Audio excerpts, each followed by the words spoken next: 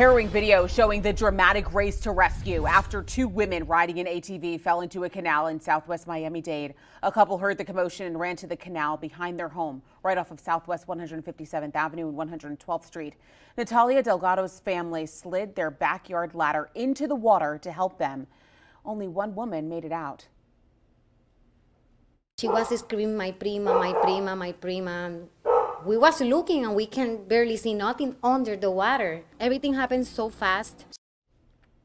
First responders pulled out the second woman and performed CPR, but sadly she did not survive. Delgado says she's not surprised to see something like this happen because she constantly says she sees ATVs speeding through that area.